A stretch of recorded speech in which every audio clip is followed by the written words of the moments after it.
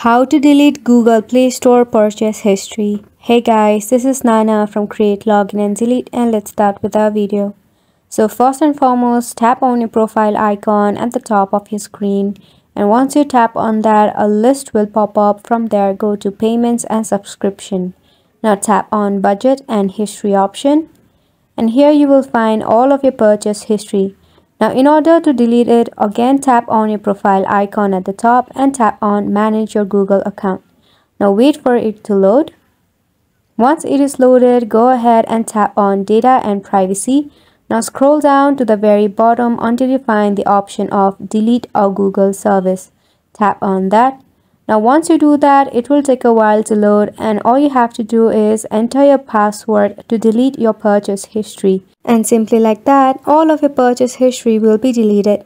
Make sure to give it a try, and it's a wrap for how to delete purchase history on Google Play Store. Thank you so much for watching.